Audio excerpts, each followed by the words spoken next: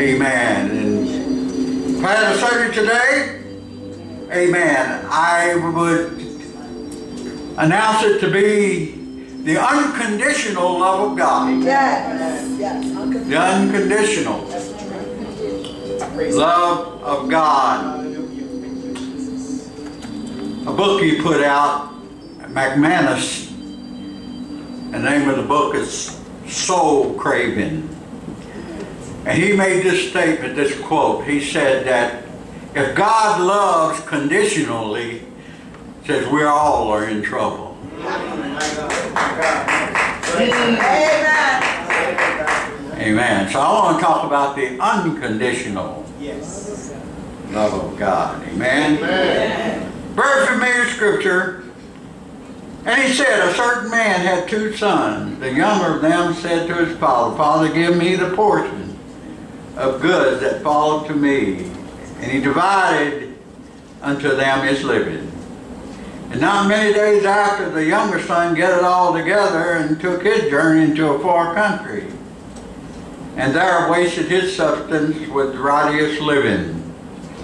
And when he had spent all, there arose a mighty famine in the land, and he began to be in want. And he went and joined himself to a citizen of that country, and he sent him into the fields to feed swine. And he would have fain have filled his belly with the husk that the swine did eat, and no man gave unto him. And when he came to himself, he said, how many hired servants of my father have bread enough and to spare, and I perish with hunger? I will arise and go to my father. And I will say unto him, Father, I have sinned against heaven and before thee, and I am no more worthy to be called thy son. Make me one of thy hired servants. And he rose and he came to his father, but when he was yet a great way off, his father saw him and had compassion and ran and fell on his neck and kissed him. And the son said unto him, Father, I have sinned against heaven and in thy sight, and I am no more worthy to be called thy son. But, somebody say but?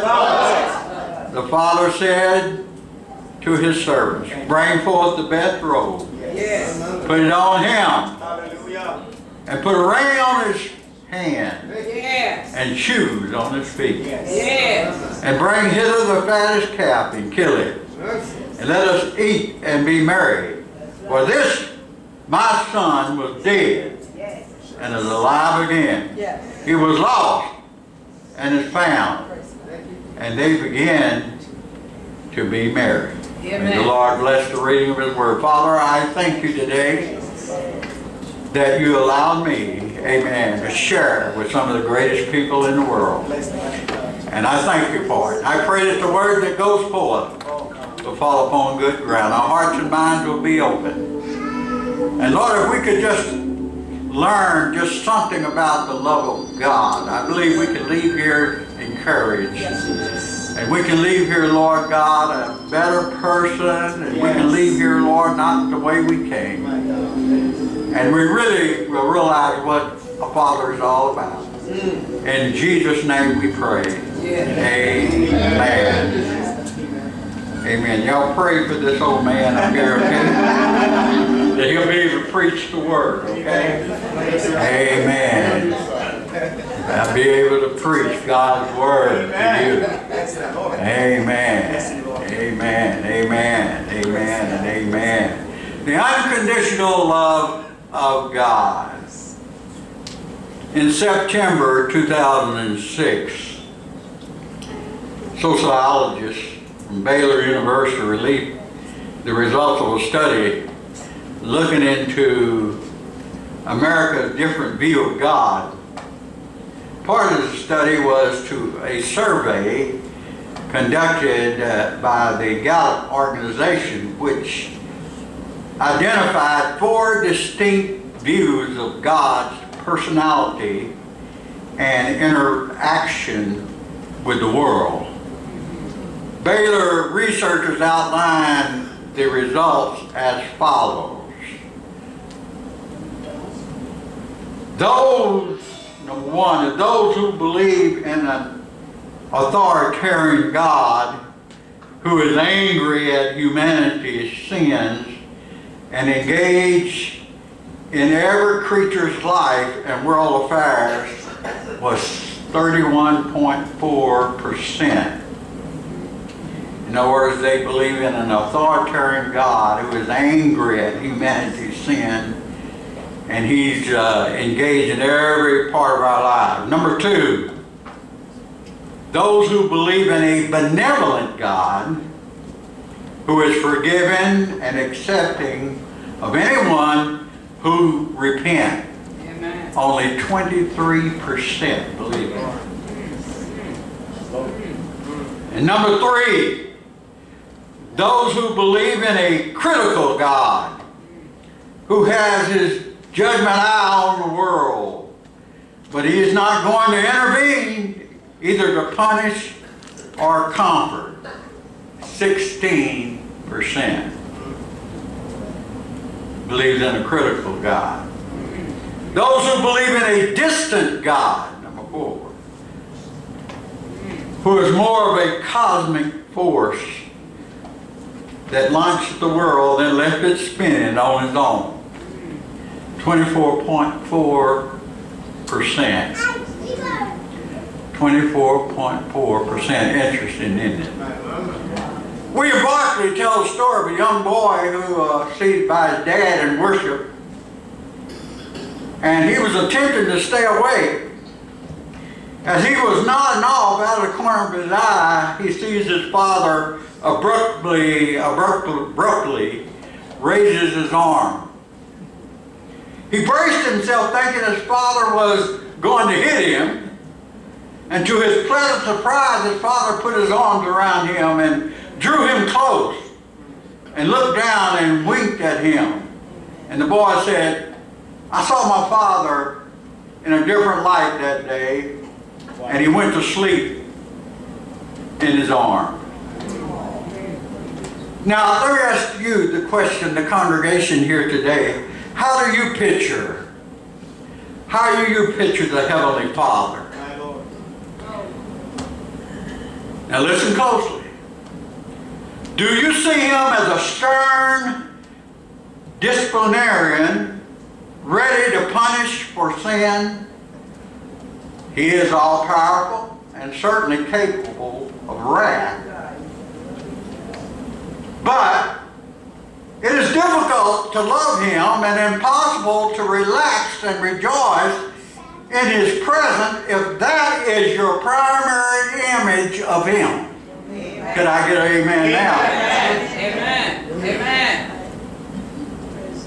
See, we don't have a complete picture of God until we see him as a loving heavenly Father, anxious to wrap his strong arms around us to protect us. Amen. In 1 John chapter 4, 18 and 19 says that there is no fear in love, but perfect love casteth out fear. Yes, yes, yes. Because fear involves torment. Yes. But he who fears has not been made perfect in love. We love him because he first loved us. Yes. Yes. Yes. Now listen. You see, he didn't start loving us because we loved him. Come on, preacher God.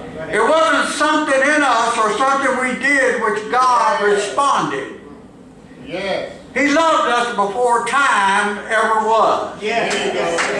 God demonstrated his own love towards us, and that while we were yet sinners, Christ died for us. Yes. In Romans chapter 5, verse 8. Yes. Yes. In other words, before me or you ever prayed, did anything good, and while my attitude toward God was resistant and rebellion, God loved me.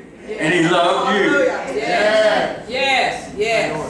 You see, he didn't start loving us or didn't start loving me and you because we were good. And he won't because we're bad. Amen. He won't stop loving us. Amen. No. Praise God. Nothing you and I can do to cause him to love us more or less. God is love. He's love. Bottom line. Amen. God is love. You see, we will not be responsive to God until we see him as a loving Father. Yes. Amen. Who loves us unconditionally. Somebody say that. Unconditionally. Now, McManus, in his book, Soul Craving, he's made this quote. He said, when a religion is created on the subtle premises that God withholds his love, and you must submit to a system to earn that love, he said, I consider it the worst of corruption. Unquote. You agree with that? Amen. Worst of corruption. When somebody puts out, you have to earn God's love. No such thing. He loves you just the way you are. Amen? Yes, yes. Now the text that I read to you, amen, it's a parable or illustration of the love of God. It is called the parable of the prodigal son because the focus seems to be on the sin and rebellion and loss of freedom of the son. Yes. But it is really the parable of a loving father. Yes. Amen. The parable of a loving father. Amen. Amen. Because Jesus told the parable to illustrate how God reacts to sinful people who come to him. You see, the Father in the parable represents God in all of his mercy and his compassion. Amen. He has unconditional love for the Son manifested in 3 ways. And after I've mentioned those 3 ways, I'm going to be finished. After I tell you 10 ways that you can be a hero. Amen. First of all, generosity. Verses 11 and 12. This passage I read in your hearing, and he said a certain man had 2 sons. And the younger of them said to his father, Father, give me the portion of good that falls to me.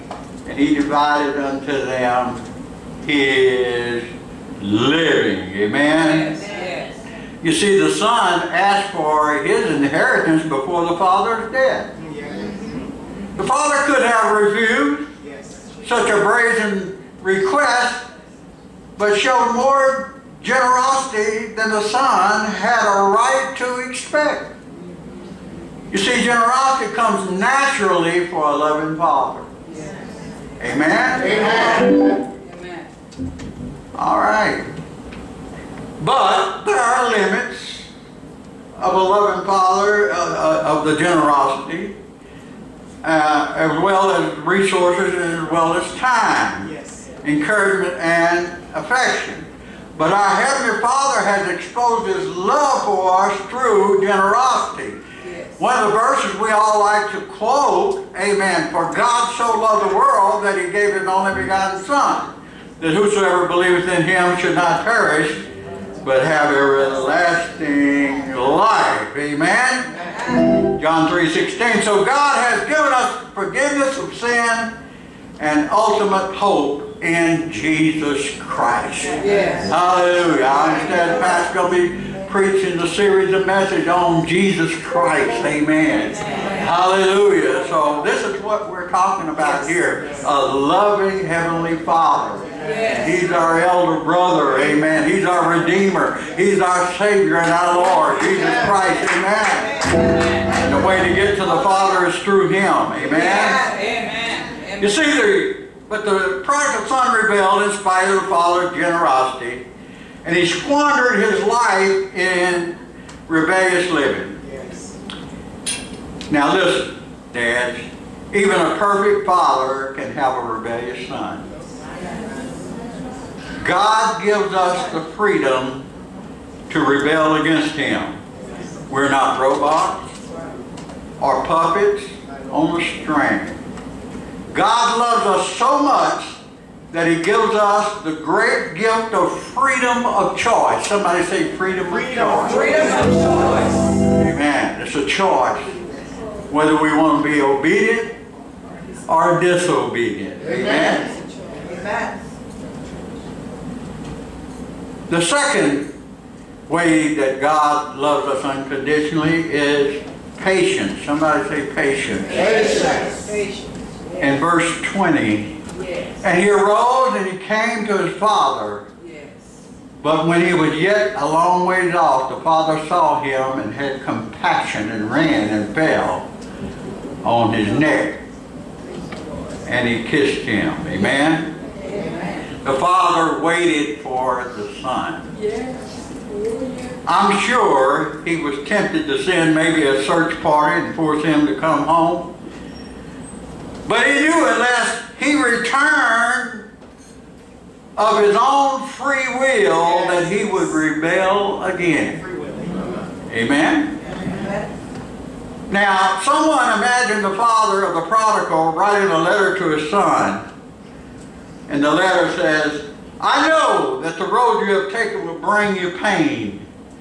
How can I let you know that we hurt with you?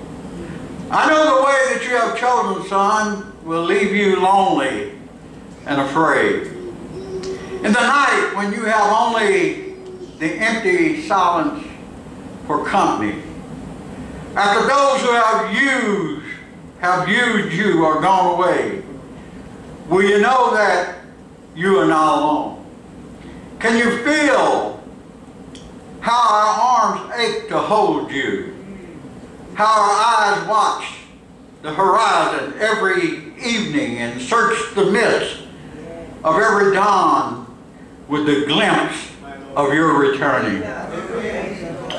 He said, and though I can't send you this letter, it is written in the wind.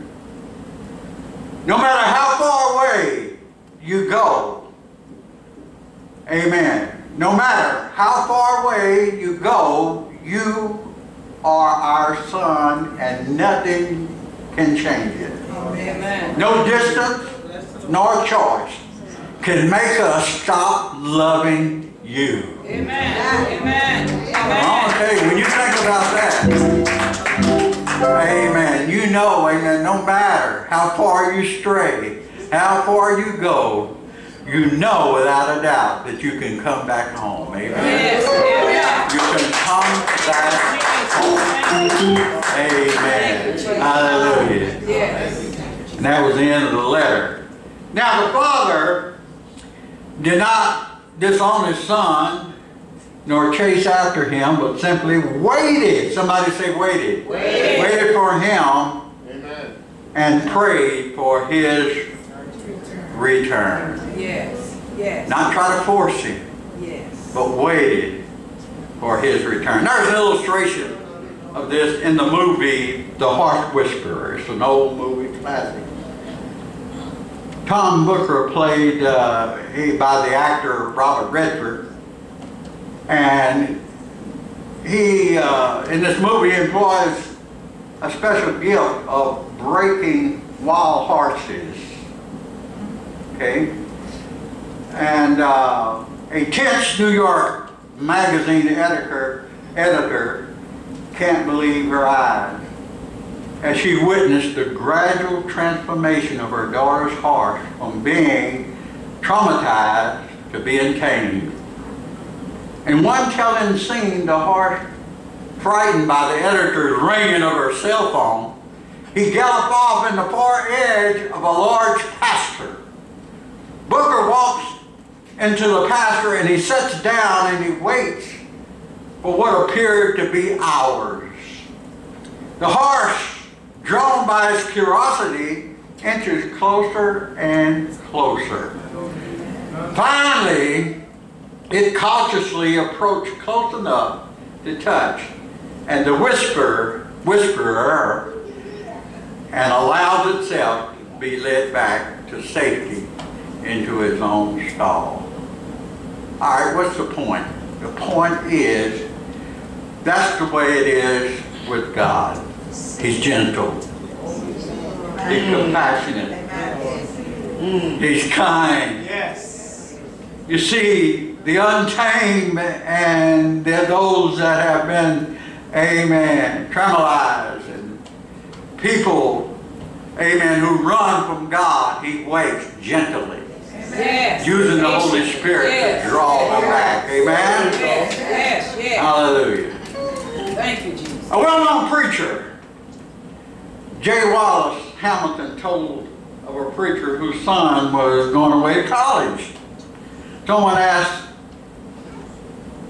the son how the son was doing, and the preacher said, well, he's doing fine.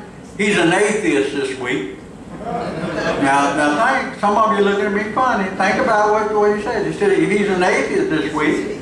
The wise father knows that children go through transitions. And he gives space for that son or daughter to grow up. See, God has that kind of patience with you and I. Come on. With you and me. Amen? Even though He is all-powerful and we rebel, He patiently waits for us to return.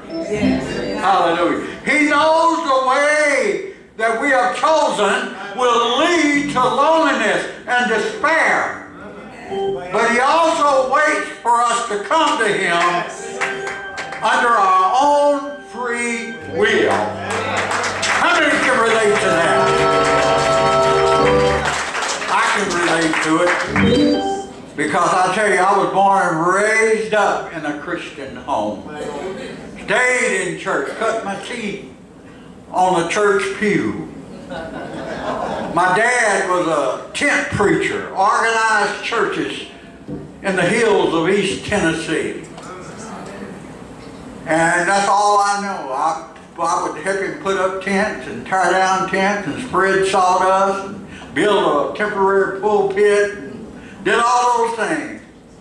But when I became 18, graduated from high school, walked away from a scholarship, a sports scholarship a college offered me. I said, no way, I'm leaving home. Amen. I'm going to spread some wild oats. I felt like, now I appreciate, after I became older, I appreciated the training, the upbringing that my folks, amen, put me through. But I thought at certain times I was in prison, amen, you know. Didn't have the freedom, amen.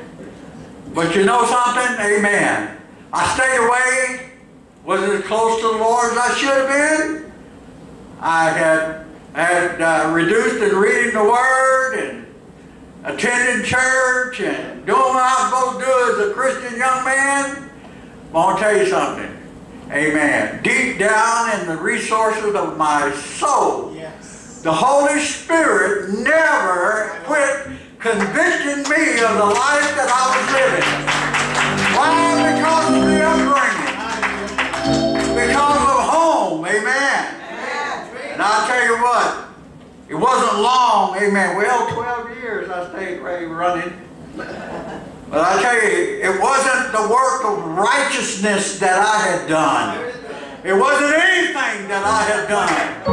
Amen. But it was the grace and mercy of God. Amen. It was God through the Holy Spirit kept wooing me back home. Amen. Back to the life of a Christian young man. And I couldn't wait after I had made up my mind. Amen. I went back into a church.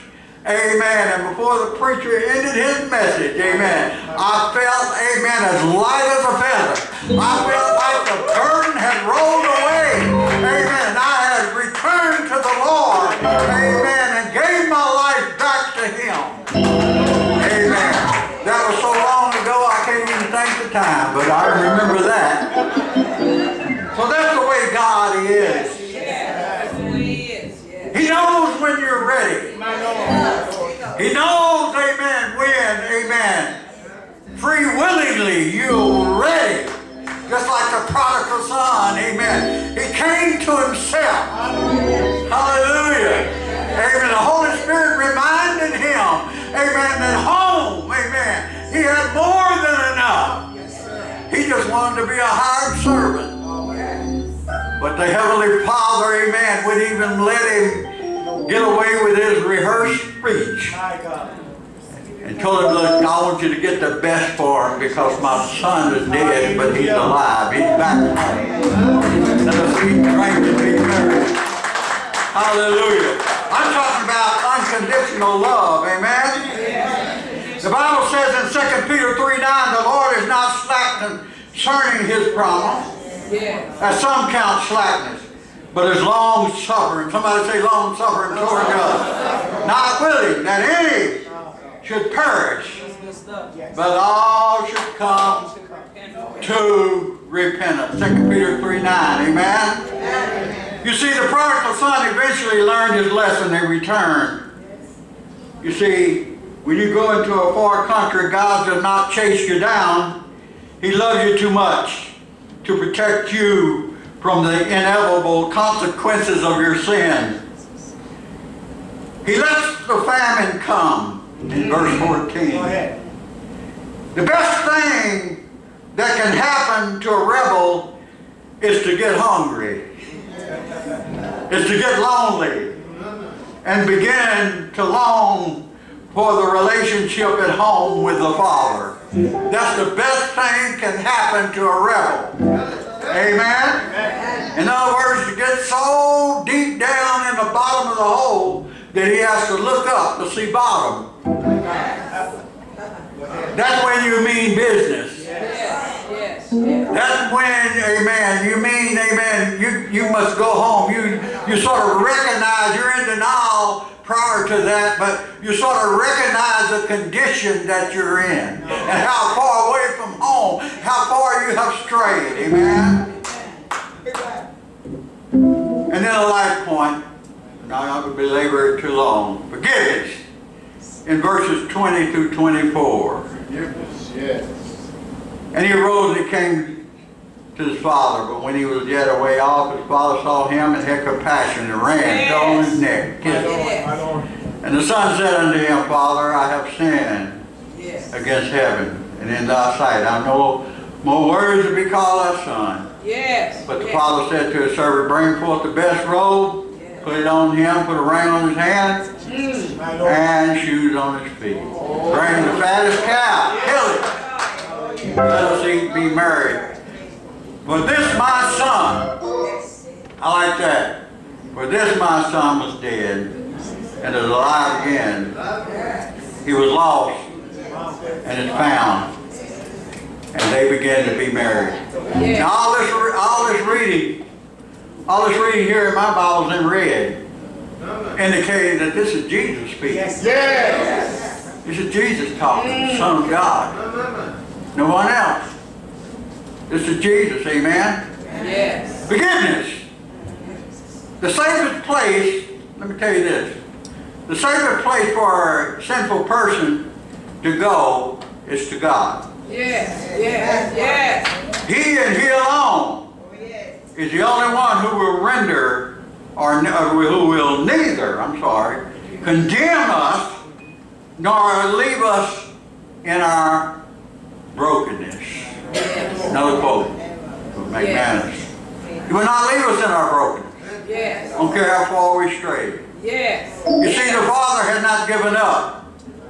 He was not filled with bitterness, but compassion. Well, that's a pretty good statement there. He was not filled with bitterness, but compassion. Hallelujah. Now the older son, if you study that passage of Scripture, he was filled with bitterness and resentment. Quite a difference, isn't it? Keep in mind that the son was not returning in glory, but humiliation. He left with his riches, but he returned with rags. He left clean, and he returned smelling like the hogs. He left in innocence, right, doctor. And he returned in shame. But the father did not make his son bow down or belittle him. He ran to him and he kissed him. He did not even let the son finish his rehearsed speech before he had pulled him close and he hugged him.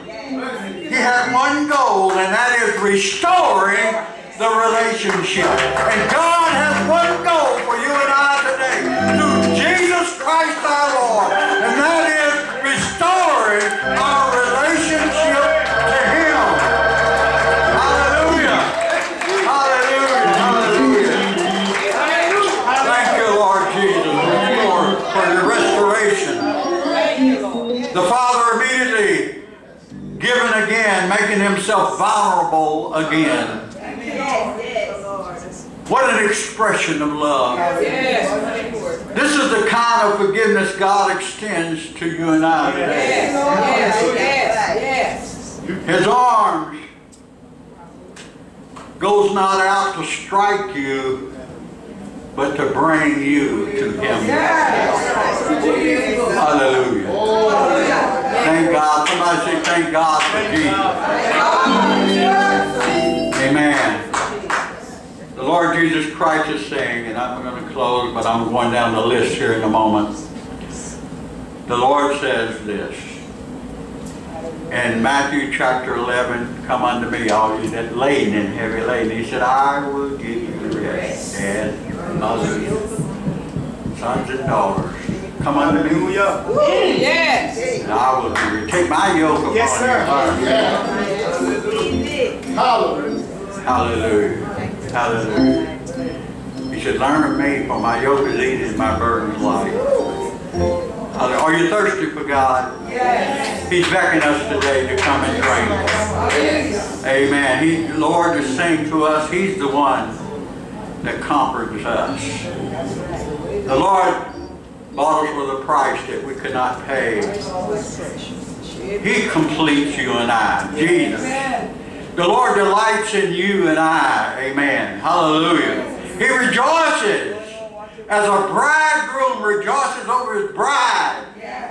The Lord is saying to you and I today as a congregation or as an individual, I will never fail you or forsake you. The Lord knows each and every one of us, our manifold transgression and our mighty sin. Yet the Lord is saying to you and I, He says, my grace is sufficient for you. He said, all of you that have repented or repenting, I have cast all of your sins behind my back. I have trampled them under my feet. I have thrown them in the depths of the ocean. Your sins have been washed away, swept away like the morning mist, scattered like the cloud. The Lord is saying to each of us, return to me, for I have paid the price to set you free. And you say amen. Hallelujah.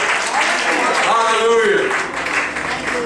See, my friend, your death and my death was swallowed up in victory. The Lord has disarmed the evil rulers and authority, and He broke the power of the devil, who has the power of death. In other words, it says in the Scripture, blessed are those who die in the Lord. Because what? Our citizenship is in heaven. The older I get, and the more I recognize that and realize that my citizenship is in heaven. And I want to go, and I want to hear Him say, come, inherit the kingdom prepared for you. Amen. Where there be no more sorrow, there be no more death or sadness or pain. Hallelujah. We thank God for Jesus. Amen. Let's give the Lord praise all. Now, dads, I want the dads to come again. I know you've been up and down. I want to have special prayer, Pastor, to come and, amen, and pray for you. And Dad, would you just come and, amen, stand facing the cross. Amen. If you're a dad, Pastor, come on. They all know with me. I just want you to be here. Amen. No, okay. Well, I want you to be close by. Lord man of God. I respect that. Come on. Any more dads in the house? Do we have any more dads in the house? Seemed like there was that was just men. Okay, I see. Yeah. Amen. Well, I tell you what. Men, whether you sitting in your seat or whether you're here today, I just want to let you know, amen, some key things that you probably already are doing, but I just want to remind you to keep doing before we pray. Okay? First of all, amen, be around. Be around for your children, possibly. I know I was in the military early and my children were very young, and I stayed gone a lot, but as quick and as opportunity given itself, I was home. So if you are able to be home, amen, with your family and your children, that's the key right there. That's premium. And then learn how to encourage. Learn how to encourage not only your children, but your family. Be an encourager. Be a Barnabas. He was an encourager. When all the chips are down, everybody talks about the Apostle Paul and how he wrote over half the New Testament and what a man of God he was, and he was. Amen. Well, I'm going to tell you, if it hadn't been for Barnabas, no telling if he would have been able to do what he did. Yes, that's right. Amen. Barnabas wasn't only an encourager, but he went before Paul. That's right. All right, be around. Learn how to encourage. And then admit your fault. We men, sometimes we get a little hard-headed in that area. We feel like that if we admit our faults, then that would be a sort of a weakness. But I'm going to tell you, that's strength. Yes. It's just the opposite. When you can apologize and say, I was wrong. Especially to your children, okay? Amen. That goes for me, Pastor, each and every one of us. And those you brethren, men out there, amen, goes for you as well. Amen. And not only admit your faults, but make trust a priority. Be a man of integrity. And also show tenderness. I know that we are supposed to put on that persona that we're tough. Amen. Hallelujah. Macho. Yeah. Strong. Amen. But we can still be tender. Yes, amen. Tenderness, amen, comes from the heart. Amen. And then, of course, amen, love your wife, your spouse, your family. Let your children know that you love your wife. Amen. Publicly display that love, amen, to your wife. Let them see that you love your wife. And then, of course, always respect authority, whether you voted for them or not. Respect authority. Amen. Don't, in front of your children, don't, even though you want to, amen, always, amen, respect authority. May not be your choice. They may have done you wrong. But you want to respect authority because you can see how important that is, because your children grow up and everything, you get in trouble. And of course, this should be number one, be a Christian. Teach your, and another one is teach the Bible to your family, your children. And last but not least, be fun. Do some fun things. Amen. Around your family and children. Amen. You don't have to always, be stoic and show no emotions. Amen. Let the family see that you do enjoy being around the house. You laugh. Amen. You do fun things. Amen. Oh, I tell you, that brings fun to the home. Amen. So if you do those 10 things, you'll be the greatest role model, hero in your family that you ever thought you could be. And I'm not saying you're not doing that. I'm just reminding you, amen. And we're going to pray. I'd like the congregation to stand, and we want to pray for these dads. Because being a father is not easy. Being a parent is not easy. There's so many conflicting things out there in the world that it's against. It's against the Bible, it's against holiness. It's against what we believe as Christians. So our kids have to fight that battle each and every day as they attend school or they're out in the society. But I'm going to tell you something. I told a little story about me leaving home and being away from God. I'm going to tell you, I don't care how much they try to pipe this false doctrine and all these false things in you. If you've been raised up in the church and you have a respect and a love for God, amen, even if you're not living it, you still got it inside. You still have it inside. Because I know they used to, when I was in the military, they used to curse and use the Lord's name in vain around me. I said, look, don't do that. Don't do that. I said, look, it's better not to say anything at all. If you have to use the Lord's name, oh, I'm sorry, man. You know, and a lot of them would make mockery of, you know, especially, you know, people of God, and they would talk about the church and make mockery. I wouldn't let them do it around me. Even though I wasn't living right myself. Even though I was away. I still had that in me, that respect. And that's what happens, you know. I don't care what. If you teach your children and raise them up in the fear and admonition of the Lord, they'll stick with them. I don't care where they are. And then later on they will appreciate that when they come close to God. Amen. And when they are close to God. Father, in the name of Jesus, we thank you today that your love is unconditional. And Father, Lord, I pray in this message today, it was a message of encouragement, Lord, that, Lord, we're on the right path. And, Lord, I pray, Lord Jesus, for these fathers, Lord, each and every one of them, Lord. I pray, God, Lord, that you would touch them in a special way. Give them wisdom and knowledge, Lord, through the power of the Holy Spirit. As we anoint them, Lord God, we pray, amen, for your anointing and your blessings, Lord. Bless their going out and coming in, downsetting and uprising, Lord. I pray, God, Lord Jesus, oh God, that, Lord Jesus, that you would just, Lord, continue to use them and bless them. And, Lord, I pray, Lord Jesus, oh God, that they'll continue to rely upon you. And if we've done anything to displease you, Lord, we pray, God, Lord, that you would forgive us. And Lord, we pray, Lord Jesus, we want to be an instrument in your mighty hand. We want to be used of you in these last days. We want to set a good example for others to follow. In order for us to do that, Lord, we need your help, Holy Spirit.